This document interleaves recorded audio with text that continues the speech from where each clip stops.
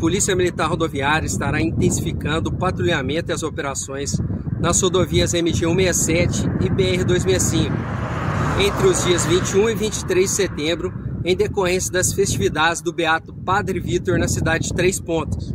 Sendo assim, pedimos para que os condutores dos veículos redobrem a atenção na condução de seus veículos e aos romeiros que transitem no acostamento, de preferência do fluxo oposto aos veículos.